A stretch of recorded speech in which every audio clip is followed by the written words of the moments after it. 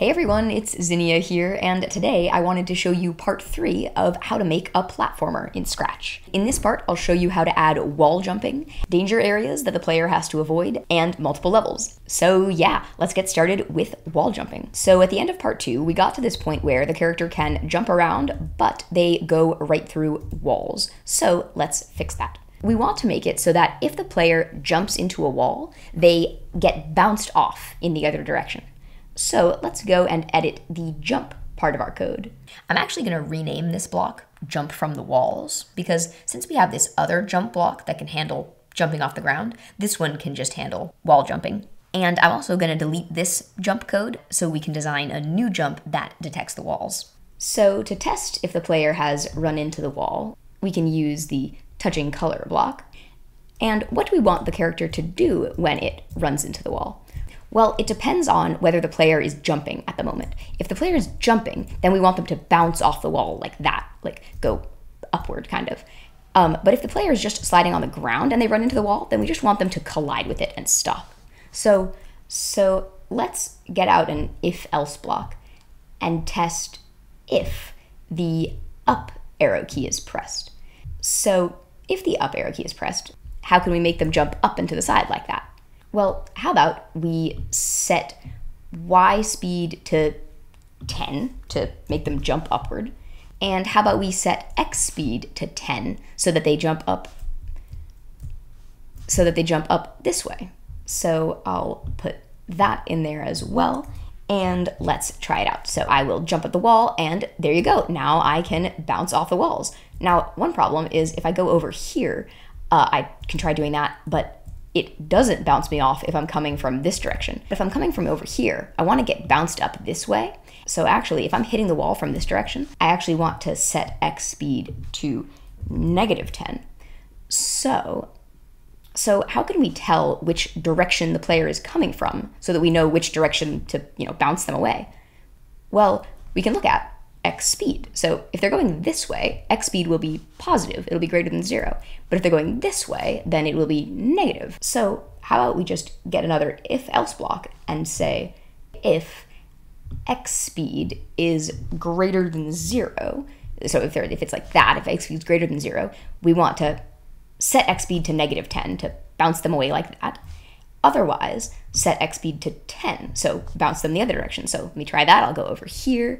And so now X speed is negative and I bounce, and then it bounces me off that way. And so when my X speed is positive, I bounce, and I bounce off in this direction. And if my X speed is negative and I jump, then I bounce off in this direction.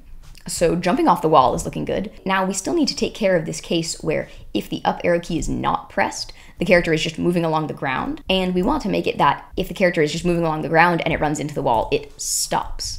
So if the character hits the wall, we want it to stop moving in the X direction. And if you'll remember from the previous part in this series, part 2, that's very similar to what we did here, check for the ground, where we want the character to stop moving in the Y direction if it hits the ground. So we can actually just use this exact same code to make it stop in the X direction. We just have to replace the Y's with X's. So we'll just have to say change X by -1 times X speed, and then set X speed to 0. So I'm just gonna build that code up here. And yeah, if you'd like to watch that longer explanation on why this code works, you can find that in part 2. So I'll just say change X by -1 times X speed, and then set X speed to 0. And let's try that out. So now I can jump off the walls in the air, and I can collide with the walls if I'm just sliding on the ground. So we have wall collision. Now let me show you how to add danger areas that kill the player. So I will go over here to our main loop, and I'm gonna make a new block, and I'll call this one check for lava. I'm gonna make the obstacle be lava in my game, but you can have it be, absolutely anything you want. You could have it be spikes, you could have it be water, really anything. I'm going to make a new column of blocks over here because it's starting to get too long in this direction. And always remember to, when you make a new block, put it into the main loop so that the character does it when it's doing the code of your platformer. So to make the character check for lava, well, actually, let's add some lava. I'm gonna go over to the platforms sprite, and I'm gonna edit the costume, and I will just draw a red rectangle. Obviously, in your game, you can make your obstacles look much more detailed than this, but I'm just doing this for a quick example. And the one thing you want to make sure is that there's a single color for the player to detect if it runs into, because you guessed it, we're going to use the am I touching that color block again. And then anywhere you use that color will be a danger area that will kill the player. So like if you wanted to draw like a red rose, that would also technically kill the player. But you could use a different color of red and then that wouldn't happen. Anyway, going back to the code, I'll go back to the player and we can just say if touching the color of your obstacle, then let's just have the player go back to, some point up here. So actually I'll pause the game and, because they're resetting the level, you want the player to go back to the beginning of this level to try it again. So you can just drag the player to wherever you want them to start new levels from. I guess I'll have them go from here. And then I'll go to the motion category and drag out a go-to block, which, as you probably know, this will update to any location that you drag the character to. So I'll put that in here and let's try it out. So I am going along my platformer, but I hit the lava and that makes me go back to the beginning of the level. So yeah, you can now design your levels with as many danger areas as you want all over the place. You can make it as difficult as you want it to be.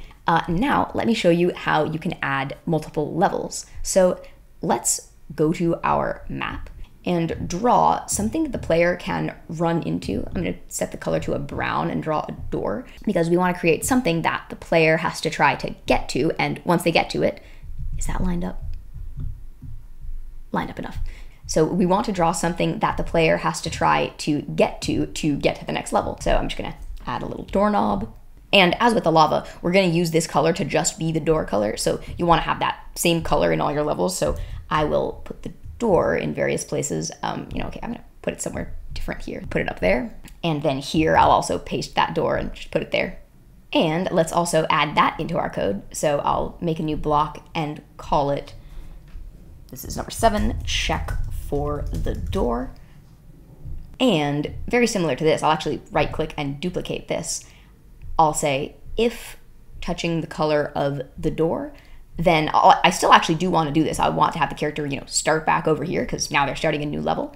But I will also send out a broadcast and call it next level. And then we can go to this platforms sprite and we can say when I receive next level, because all of our different levels are in the costumes of this sprite. Oh, and before I forget, I need to add part 7, check for the door, into this code in the main loop. Never forget. So let's give it all a shot. I am jumping around and I make it to the next level. And now I can jump around over here. Let's see if this is possible. Ah, yes. And then I'm just going from level to level. And if I run into the danger areas, I get reset. I've got more platformer videos coming up, like how to customize the character and how to customize maps. Plus, I want to add some more things like items and enemies. But if you have any other requests for platformer tutorials, just put them in the comments. And yeah, I hope you have fun making your platformer. I'll see you next time. And scratch on!